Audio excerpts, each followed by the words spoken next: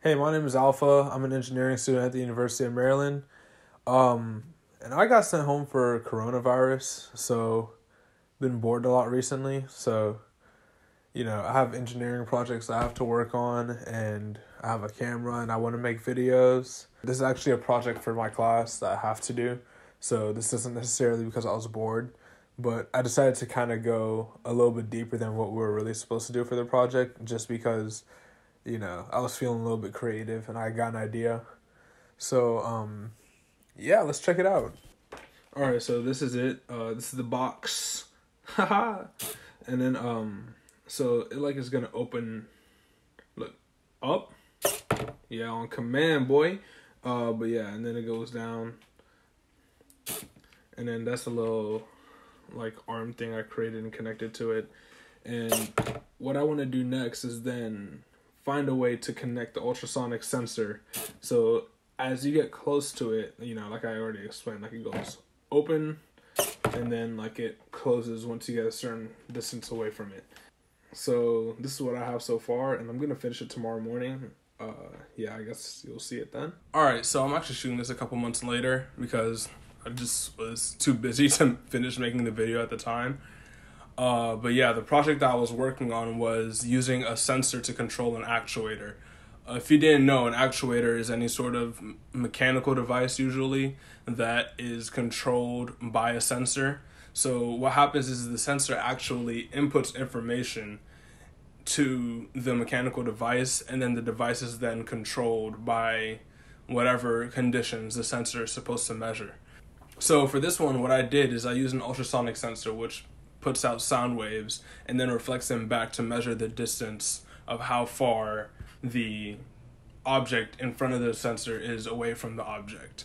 And the actuator I used was a servo motor. I used Arduino to do it. And it was pretty simple to code. It wasn't anything that complicated. And the wiring, it's pretty simple too. There's a lot of instructions online. If you guys want to try something like this or any sort of Arduino project, there's a whole bunch of resources online. And it's really powerful for creating functions that, excuse me. All right, so this is the box. This is our ultrasonic sensor. This is a servo motor. And the way it works is that when you get a certain distance away from the sensor, it's just going to prop open this box using this little arm that I created out of like wooden skewers. And then to add to it, I got an idea from Pulp Fiction.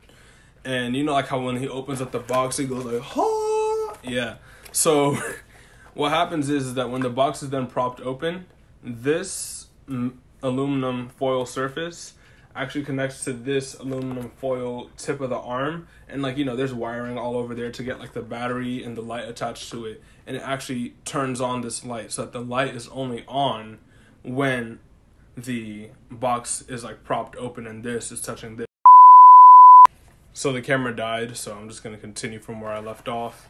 But yeah, so the circuit is actually only completed once the box opens up and then the tip of the arm touches the tip of the box, and then it turns on this light. And yeah, it's kind of crazy, right? It's not that crazy. It's not that difficult to do.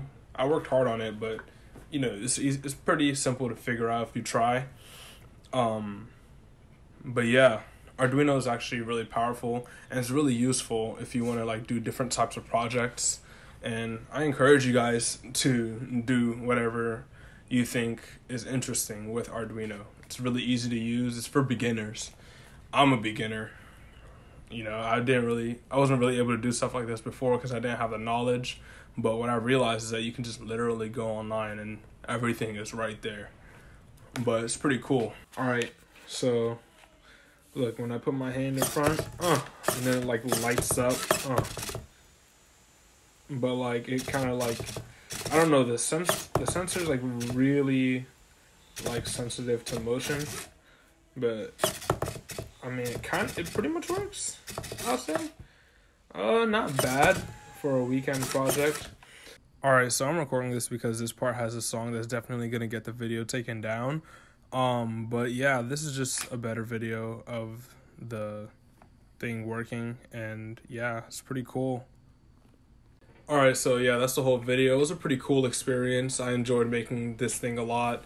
But yeah, I have more projects coming up. I actually already started one, and I've already started filming for it, so I'm gonna upload that whenever I'm done with it. I'm gonna be doing more stuff throughout the summer. I'm gonna be, renovating around my house, building other cool projects, doing coding, all types of stuff. So if you want to see more of that, I guess subscribe, like the video. Yeah, and that's it.